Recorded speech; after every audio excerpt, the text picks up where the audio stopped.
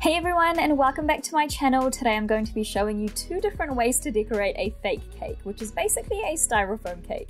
And yes, these are totally a thing in the cake making world, so stay tuned and hope you enjoy this video. So the first way I'm going to show you guys is the traditional method. So you're going to need a cake board for your cake to sit on. I'm using this acrylic disc, and then you're going to need your styrofoam cake. So I'm using a 6-inch styrofoam cake here. Excuse how crusty it looks. I've used it over and over again. And now next I'm going to put some of my buttercream. I've got some Swiss meringue buttercream here onto the middle of my cake board. I'm using my offset spatula to help me spread it all out.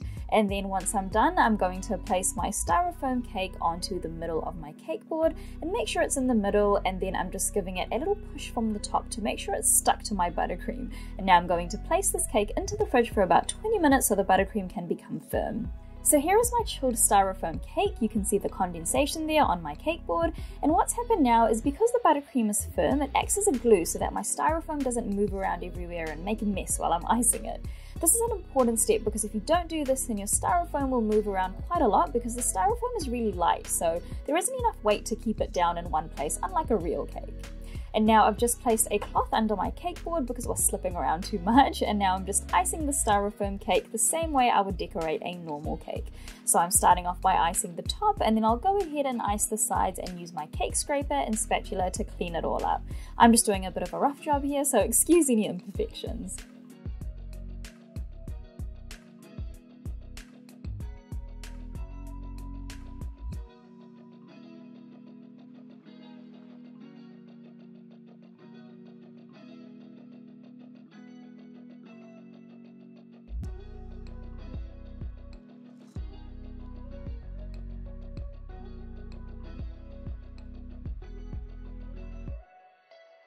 And that's it, that's my fake cake all done, and now you can continue to decorate this cake however you like. Now next I'm going to be showing you guys how to use an awesome tool by Prop Options, which makes decorating styrofoam cakes a lot faster, especially if you're doing multiple cakes at one time. A quick shout out to them for gifting me this awesome product. So this tool is called the Cake Compass, and it comes with a base cake board, which you can see here. And the great thing about this is it already has little grips on the bottom, so it doesn't move around everywhere when you're decorating. And then in the middle, you can see there's these 3 little holes. Now these holes are what this metal piece goes through, so I'm going to go ahead and put that through.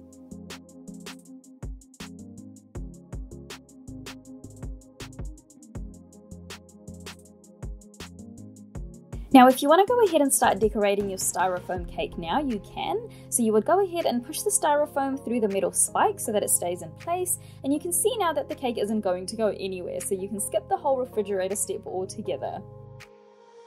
Alternatively, the Cake Compass also comes with different sized discs, which you can use as both extra cake boards if you're decorating multiple cakes, as well as icing guides, which are really helpful for getting nice straight sides, especially when using buttercream or ganache. And you can see they've got the little holes in them too to go through the metal spikes. So I'm using this little 6.25-inch acrylic disc, which is slightly larger than my styrofoam cake, because I'm going to be using it as a guide for my icing. So you can see here I've got a nice little edge there around the cake, which gives me just enough space to get a nice coat of buttercream on the outside. And now I'm going to go ahead and decorate this cake as I usually would. The only difference is when it comes to scraping the sides, I'm going to put my cake scraper up against the acrylic disc to help guide me so I have a nice straight edge to my cake.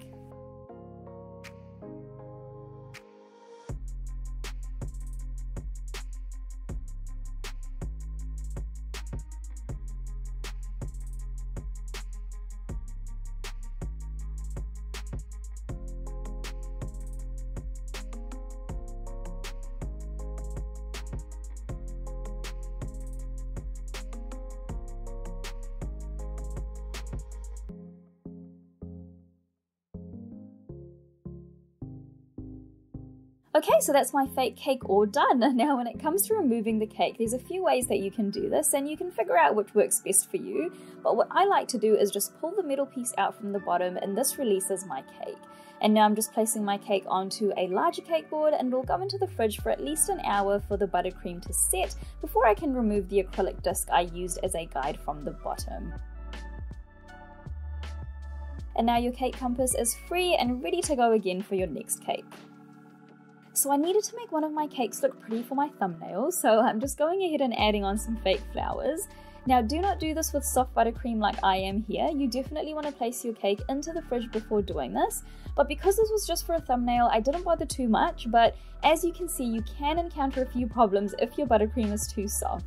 Now, you may be wondering why someone would want a fake cake. So, fake cakes are usually used for display cakes or large wedding cakes where you only want, say, 1 or 2 of the tiers to be real cake and then the rest to be fake. So this is often a great money-saving option when it comes to wanting a big cake for your wedding, as well as a more responsible option too sometimes if you know the cake will go to waste because you may not have enough guests to actually consume a huge wedding cake. And that is it. Thank you guys so much for watching, and I'll see you in the next video.